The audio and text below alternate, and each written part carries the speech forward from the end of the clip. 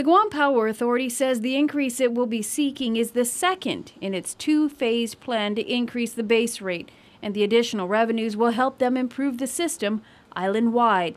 GPA spokesman Art Paris says while most would be opposed to any sort of increase, they will see a marked improvement in their service once all of the upgrades are completed. Up north in central part of the island, about 49% of the outages are due to generation power failures. So we want to automate these controls, we want to lessen the impact these outages have on our customers, and we want to improve the service that we deliver. It's going to take us a couple of years to do it, but it's a step forward that we can reinvest back into our system. Paris says there will be fewer power outages, but the upgrades will also include other projects. We want to automate some boiler and generator controls at the power plant so that we stop these intermittent outages that we've been having due to generation failures. This is most felt by customers in the central and northern part of the island. For southern residents, we want to focus on more contractual tree trimming services, vegetation management.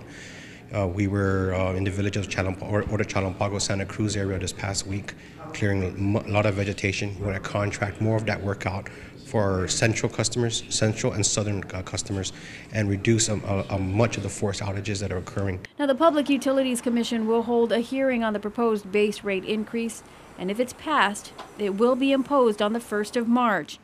But what does it mean to the average customer? 1,000 kilowatts equates to about $224 on a monthly basis. This increase will equate to about 2.59% on the base rate portion side of your bill.